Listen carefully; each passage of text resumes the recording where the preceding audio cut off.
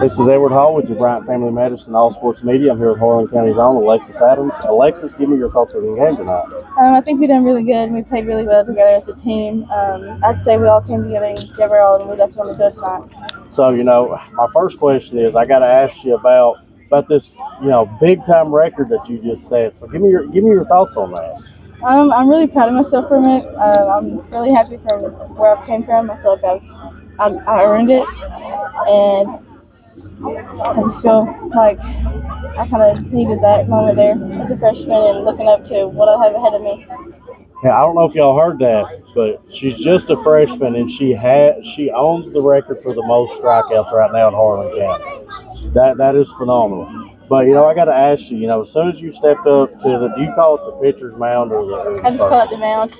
Well, once you got up to the mound, it was like you was just on fire. You was just throwing strikes left and right. So, did you just feel it more today?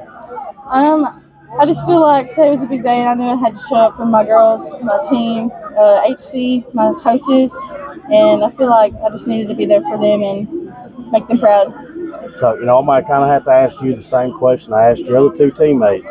Is there one or the other team you prefer to play in the championship? Well, I'd really say Harlan because that's our yeah.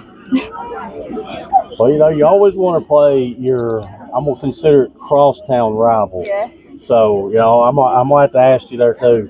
When you see them out and stuff like that, especially in a big game like this that y'all are fixing to play tomorrow, is there going to be a little bit of bragging rights there? I'd say there would be, but, try to keep it fair for everybody. So I'm going to have to ask you, from the beginning of the season to where you're at now, what would you say is the biggest thing that you had changed and your team had changed to get you to this point? I'd say at the beginning we really didn't know how to work together as a team. We had so much time off and we've had new girls show up. I'd say with all of us girls coming together and giving each other our all, I feel like that's really helped a lot. Well, Alexis, I do want to thank you for taking the time and congratulations. Thank you so much.